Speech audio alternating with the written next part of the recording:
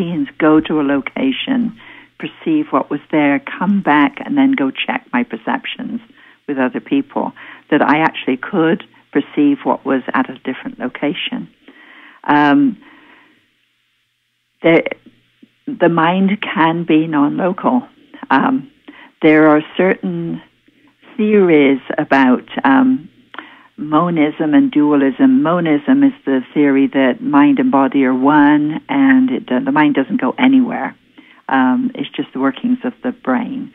The dualism is that the mind and body can be separate, perhaps are separate most of the time, and can travel and access information at different locations. And perhaps both are right. You know, I can be in a monist state when I'm sitting focused very intently on a task. Mind and body are working together very closely. Or I can be non-local in a dualist state when I can be out accessing information for a project.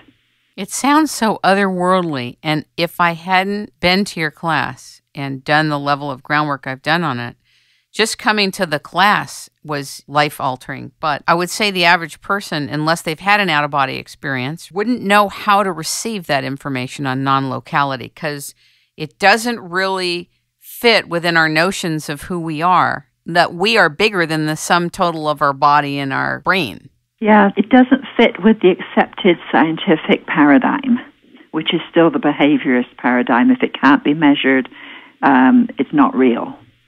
And it's difficult to measure the mind, what the mind can do. That's where remote viewing has really contributed, because when somebody does a remote viewing project and they find the missing person, or they go out and find a location, find the missing car, then that's measurable.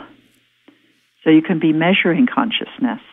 Can you share a little bit about this whole thing about writing down a coordinate, asking a question, and then doing those squiggles like an ideogram? Can you share a little bit about that?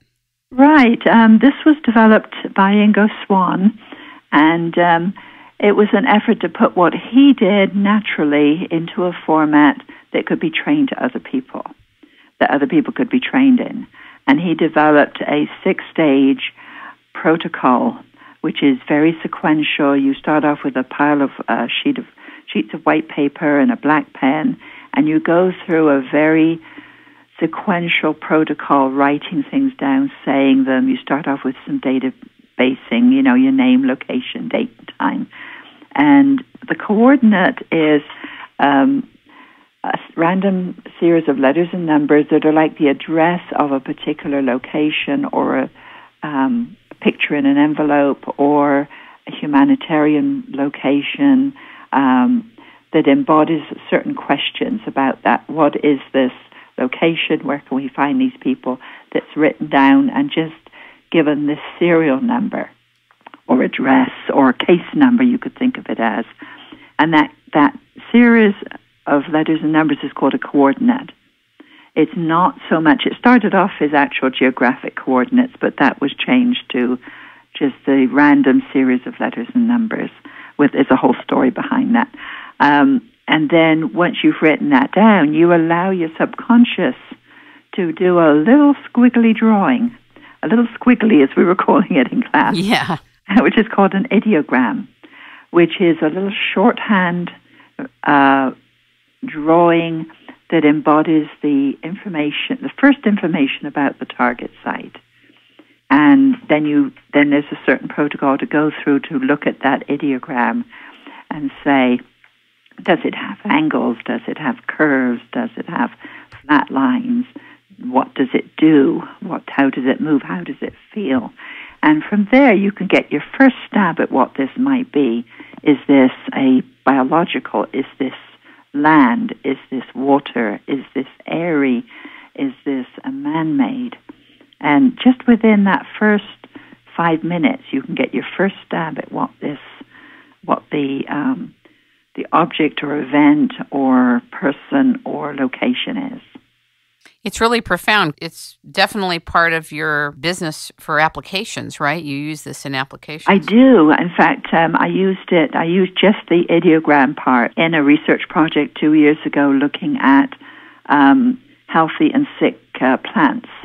there was a researcher who wanted to find a quick way for remote viewers to go in and take a look at a series of plants, which were all designated a coordinate, and then to write that coordinate down, and from doing the ideogram, decide whether this was a sick or healthy plant. And in that series of research, there was one series where I actually got 8 out of 10, and another one where I got 10 out of 10, just using the ideogram method. Wow. It surprised me. Let's talk about the different humanitarian as well as business applications and life applications that people could call upon you if they're not taking your training, they could task you with. Talk about that. I think it's really important. Right. I'm an independent contractor, and I have clients across the world. And I'll give you a couple of examples. We do some humanitarian work. So there's during the Haitian earthquake, the Hotel Montana was just destroyed. And there was a humanitarian aid worker and another local guy that was with him, and they were looking for the bodies. Well, using a combination of the CRV, controlled remote viewing, and spontaneous remote viewing, a group of us were able to pinpoint an area where we felt, and we were able to describe an area and the two men who had sadly passed away. And eventually they were able to get in there and retrieve the bodies. And when they gave us feedback, we were within that same area that where the bodies were found. I mean, on one hand, you're doing this great service, but isn't it eerie and icky to be dealing with dead bodies when you're doing remote viewing? Absolutely. And if you go into this work, you have to be prepared. You know, you're going to find dead bodies if that's what the tasking is. And don't go into the work if you're squeamish, you don't like blood or bloated bodies, you know, because you're going to come across them that in that kind of work. Then there's the business applications. For example, I have one client that I'm doing some stocks and shares evaluations, again using the ideogram method, and also another group that are giving me comparisons of currencies. They want to know what a certain currency is going to do against another currency, 6 months, a year, 5 years, and again using the ideogram method. They've been quite happy with what I've given them. Have you ever, in the last 6 months with the Casey Anthony case, done a private remote viewing on whether she did it or not? Not a formal one, just my own gut feelings. And again, you know, I feel she had a strong involvement there, as did the parents. I feel there was a lot covered up. The fact that they didn't prove that she murdered the child, you know, that was just half the story. I feel that there was a lot more that we will never know. I guess if you really wanted to know it, you could go into controlled remote viewing, but there's so many hours in a day. It's not productive to do it, but... No, I've got a life, you know. Exactly. I have done that kind of work, finding a body for a colleague whose friend had gone missing, and was able to do work located where the body was, and so to the point where he was able to call the coroner's office when the body was pulled out of the water and say, "That's my friend," you know, from the information that the remote viewers gave him. So it can be done, but you know, I can't remote view every single case in the world. I wouldn't have a life.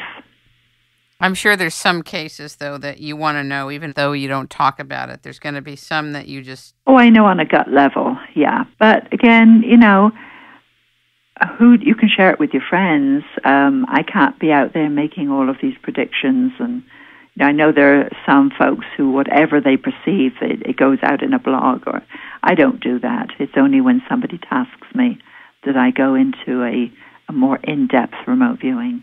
Have you done any type of remote viewing at any serious tornadoes or earth events in the next year or two, besides the ones you've already written about? I really haven't. Okay.